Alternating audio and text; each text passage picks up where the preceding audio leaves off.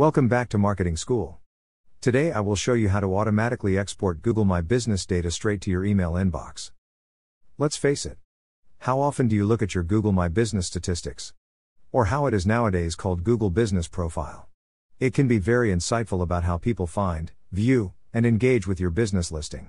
This information can fuel your overall marketing strategies like SEO, paid media, and local marketing. We will use Google Data Studio to create a dashboard that can then be scheduled as an email report. First, head over to Data Studio and create a new report. Then, you need to connect a new data source. Search for Google My Business.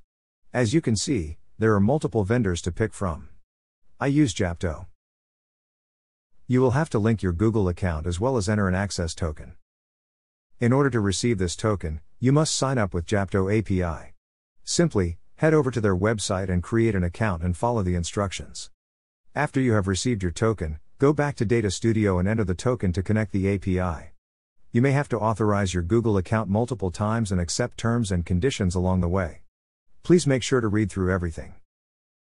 In my report, I have 4 graphs. You can easily modify the data you want to see and look at what's important to you. If you want to add a new chart, you can do this here.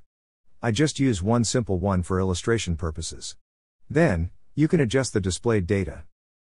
When you are happy with your report, you can share the dashboard by getting a direct link, downloading it, or scheduling email delivery.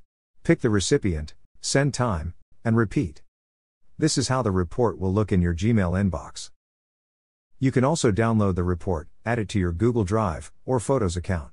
That's it. The most difficult part is to customize the Google Data Studio report to your liking. If you found this report automation helpful, please like the video so I know to create more content like this. See you in the next video.